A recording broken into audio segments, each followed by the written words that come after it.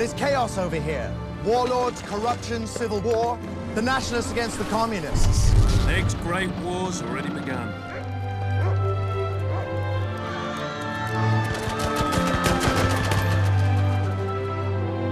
Who's in charge here?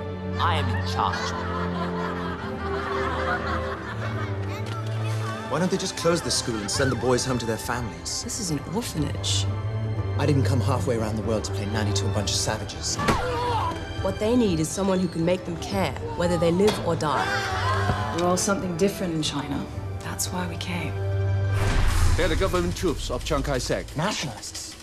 Nothing is safe. You have all those strong soldier boys. They'll close the school and they'll conscript the children. There's nothing we can do. No! So where do you propose we take them? Somewhere they'll be safe. Up the Silk Road. Through the mountains, with snow and children at 10,000 feet.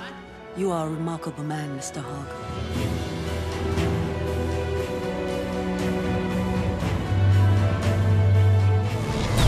You have to tell the world what's happening here.